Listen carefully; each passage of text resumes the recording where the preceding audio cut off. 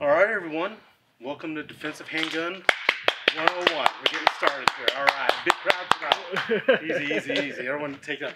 So, hey, I've got some new notes, made some shifts. So, basically, my name's Aaron Malden. I'll be your primary instructor here for today, also known as XP001. After serving some time in the Marine Corps, the last 15 years, I've been conducting close protection operations on an international level. Within that, on the training side, I've set up, implemented, and ran over 300 training programs for the private and government sector. So I got to see a lot of tips, tactics, and techniques that refer to close protection, advanced marksmanship, defensive marksmanship, etc.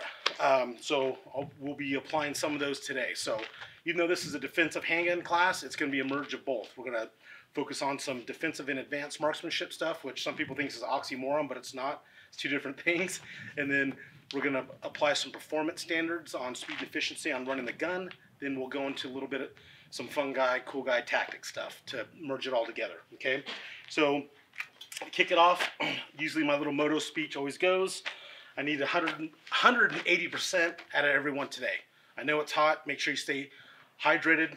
It's not a big class. We're going to get a lot of reps in, okay? So I always ask, what is technically advanced shooting? What is your definition of advanced shooting versus basic? Anyone? Anyone? Advanced techniques are basic techniques done to a high degree of confidence.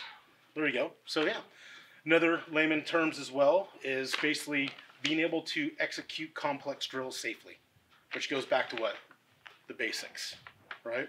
So basic fundamentals. No speed demons tonight. I don't want you to shoot fast. I don't care. If we do decide to step stuff up, you're not going to be doing things faster. You're going to be doing things sooner. And that's from Ron Avery over at TPC. It's a big thing. So when we start stepping up the tempo on reloads, presenting from the holster, target transitions, all that stuff, I'll teach you how to start doing that stuff sooner. So like right now also too, misses are unacceptable, right? So ammo's not cheap, neither are attorneys. So just remember, be accountable for every round you throw downrange, all right? And most importantly, we're gonna have some fun today, all right? So now,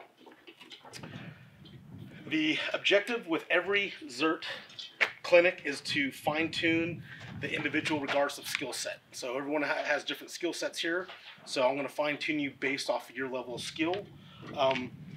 Within this course, we're going to be strictly on retuning your mechanics as a shooter to help you efficiently run the gun and have, most importantly, taking home a training platform. So what you learn here today, you know, this is training, then you take it home and you take this training and you practice it, okay?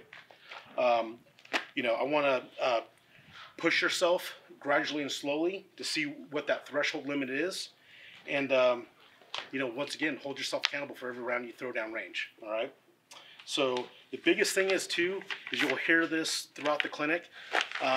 Every time you step on the line, I want you to think about what you're doing mentally and mechanically. So a lot of guys will just go up, stand on line, just do the motion. We're going to go through that checklist, starting from your feet all the way back up. So every time you step in, you're reinforcing those mechanics you should have when you're shooting, okay?